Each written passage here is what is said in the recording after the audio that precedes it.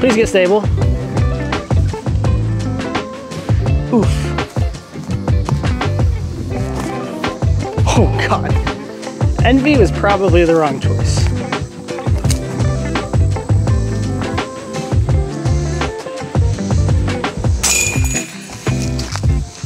So let's talk about disc golf bags.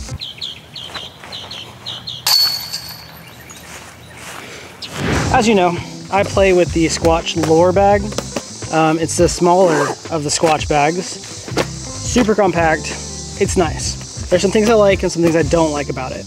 I've been playing for 2.5 years, something like that. And I've had a lot of bags.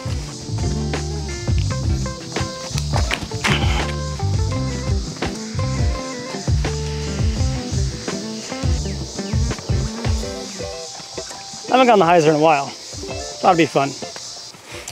I think the lure bag has been my favorite bag I've ever had.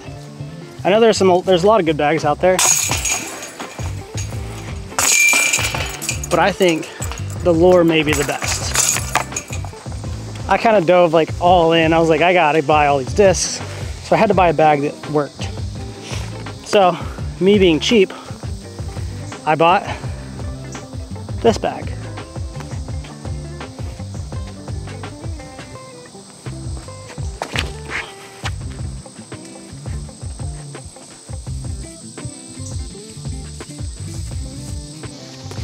Now, if you're balling on a budget, it's a good option. But we all know that thing is not sourced properly. It's probably made in a factory somewhere overseas in horrible conditions. So not a huge fan of buying that kind of thing. But, you know, for $20, $30, if you're just getting started, I feel like it's a pretty good bag. So after the end of a knockoff bag, I went with this bag here.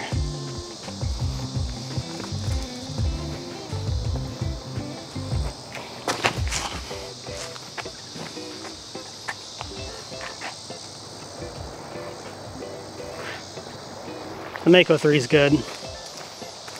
Now for a budget-friendly, professional-looking bag, I think there's no better company than Atlas. The bags look great. The company's nice. It's owned by Hunter and Brody Smith, I'm pretty sure. Don't quote me on that. That did not go very far. Don't you love leaving yourself short on a pretty short up and down?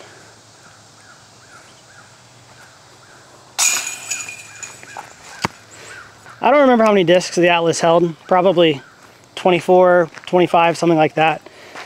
The putter pocket was really good, kind of just sat behind everything. It was a huge upgrade from the Innova bag because it actually fit a full hydro flask or Nalgene. I carry a Nalgene with me. It was a very lightweight, good looking bag. I think they're like $90, which is not much at all. Ah, too much hyzer. That'll be fine. It's a putt. It's a lightweight bag. It has plenty of space in it. It has little tassels kind of like this on the side for you to hang a towel on. Oh, get it up. For that price point, I don't think there's a better, like, new player, professional looking bag. You can go play tournaments with it and no one would bat an eye at it. Now there are two things I really didn't like about that bag.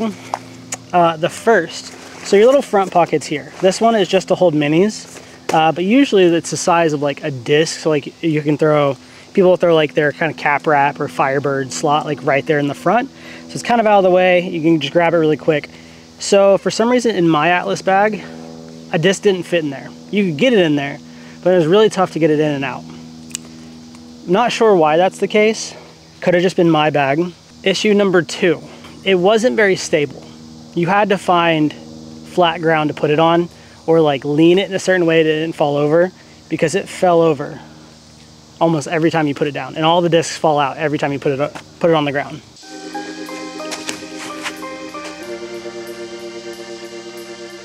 It's a really good shot. I like putts like this. I don't have enough. Yeah, I don't either.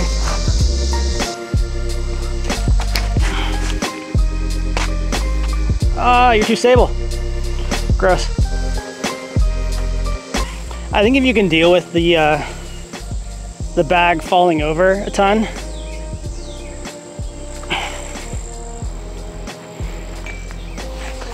and you just want like a nice looking professional bag, I think that's the one you want to buy.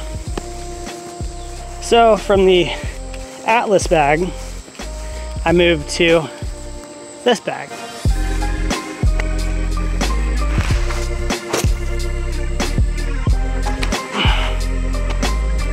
Get stable, please. Yeah.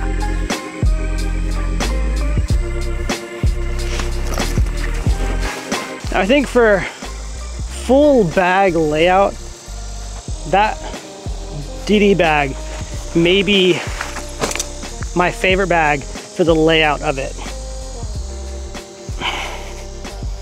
Oh, I never do this one. That thing was extremely sturdy. I mean, you could just kind of drop it and it's gonna stand upright, which was, I think, the main reason I bought that. Coming from the Atlas, it fell over every 3 seconds. It fits a really good amount of discs in it as well, but my favorite thing about it was the side putter pockets.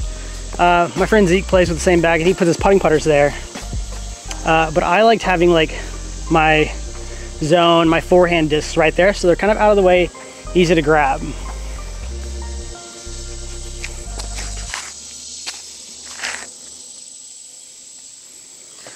That one went way too far. Another thing I really liked about it, there's storage on top for your phone, keys, and like a little zip, like a little zip up like mesh pocket inside the top pouch, which is so nice.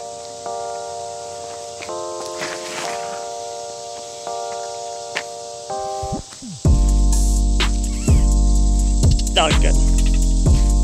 Dang, my watt's right there. That's nice. Glitch is way back here. Now these bags are a little bit more expensive than like the Atlas, but I was really ready for an upgrade. That was a hard putt. I think I got mine for like 180, something like that. I can't really remember. It was like 2 years ago. You can also find them on like Facebook kind of all the time. I feel like everyone's selling theirs. I don't know why, but people seem to be selling them all the time on like Facebook Marketplace or whatever. There's only like one con I had about it, and if it didn't happen, I'd probably still use it today. So it has 2 different water bottle holders. One of them I just use for like an umbrella. The other one's like the size of an Nalgene for like bigger bottles. So when you set it on the ground, that's on the ground, and mine just like ripped through where it holds the water bottle. So after a year of playing with it, I couldn't put water bottles in it anymore.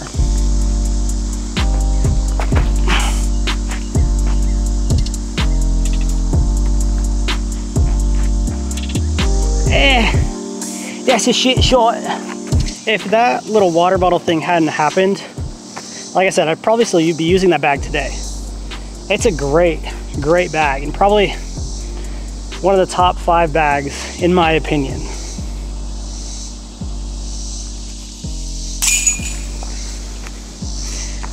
The next bag I'm going to talk about, I wanted to like it so much, but there's a few things about it that absolutely ruin this bag for me.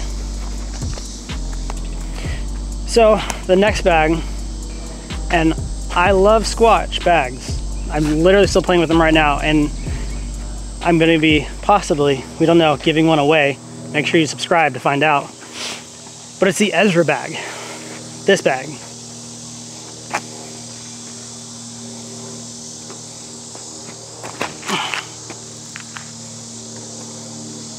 Go in. Nope.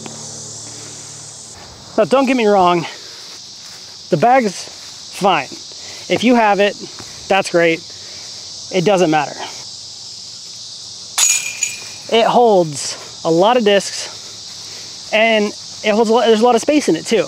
like both side pockets, you can cram jackets in, more discs, kind of, you know, the whole Squatch thing, just, and like pound. They hold so much stuff. I like the layout of that open bag where it's like mids, drivers down here, putters up the inside. I liked that.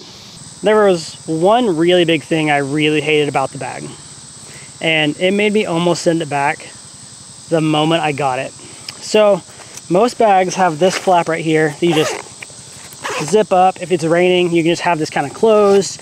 You get to your car, you just zip it up, throw it in there, right? So that Link, I think it's a Link, that Link bag, it has a cover that starts from the bottom and rolls and goes all the way up to cover everything, which doesn't sound bad. But the only way to store it is to roll it up as tight as physically possible and then cram it into this little spot right here in front of your discs. So you're not gonna do that every single time you play. It also makes the discs harder to get in and out. And then you throw it in your car after you play because you're too lazy to roll that up, and now all your discs fall out every single time. I don't know what Squatch thought of doing that whole thing, but it was a horrible decision. And that's a very like hot take by me. I enjoy Squatch bags. I like their logo. I like their bags. I hate that bag. Next up, we got the Lure bag.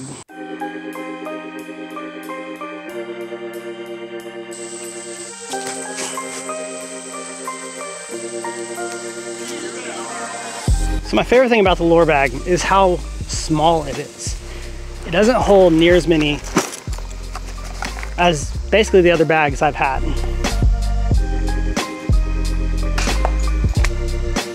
All right, headwind, thought you'd lift. Now it's not the smallest of like the small compact bags you can buy. I'm checking to see if there's still people up here. But I was kind of tired of carrying a big bag. I was kind of tired of carrying like a bag that had too many discs in it. I really wanted to like go back and carry less. That way decision making was easier and, you know, wasn't as bad on your back. So I like, you know, I don't even know how many this fits, but it's plenty. I mean, I have 6 putters in my top pouch and I can put 2 or 3 more. I have 3 on one of the sides. I have a whole nother side. You can fit a full Nalgene. Reminds me, stay hydrated. Also, this Drew Gibson colorway, pretty fuego, if you ask me.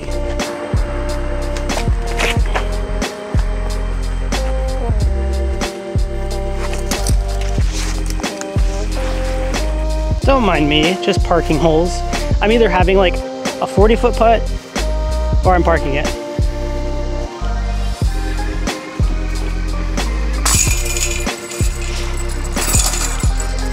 Hang out in the shade while some people play through. So yeah, I really like it. I mean, there's big pockets on either side. I have my like rangefinder over here. Everything's kind of Velcroed, big zippers, big pockets. I have my phone chilling over here. 3 discs in the side pocket. I can put more in there. It's nice. My towel will like kind of cram down in there too. I like this bag a lot. It's pretty stable. I mean, it just sits there. You can kick it. It won't really fall over. It will if you try. Something I really don't like about it though, the straps. There's no real good way to lock them. I just kind of rolled them up and they just slide around. But other than that, it's like a very, very comfortable bag. You're a giant bee. Oh my gosh. Unfortunately, it's like an expensive bag. And all Squatch bags, all real, like professional disc golf bags are pretty expensive, unfortunately. I wish they weren't that way, but you know, you're paying for really good quality stuff and you're paying, you know, the people that make it, because a lot of them are just made by small mom and pop companies. Yeah, 10 out of 10, let's wait. I've been going big on the base out of state. Do research, check out the back of my plates. I rep so heavy, attack when I take. Still I'm on Great shot. The long run. If you're looking for like a small, you know, nice quality bag that you can wear all day long, I think this is it.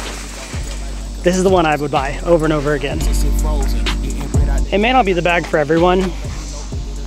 Like I was saying, if you are trying to cut down on the amount of discs you carry. If you just think, you know, you have so much overlap in your bag that you could just kind of dwindle it down, this bag is wonderful. Also, I'm giving one of these away. So we're gonna ace run this hole 15 a couple times. So be sure to subscribe, like it, comment, do all that stuff. Tell me I'm bad. It doesn't matter. It all helps. So could we be winning this bag right here? Until next time, we'll catch you later. Y'all sitting on center stage, getting right off what I do. Oh, too high. I know they getting tight off how I move. Sick. I still ain't get a write off on these juniors yet. I never even claimed that we was cool. Really, I was just playing it by the rules. Still moving Too much like hyzer. I ain't got nothing to lose. But most of them won't know until I show them, and that's why I'm just trying to keep it smooth.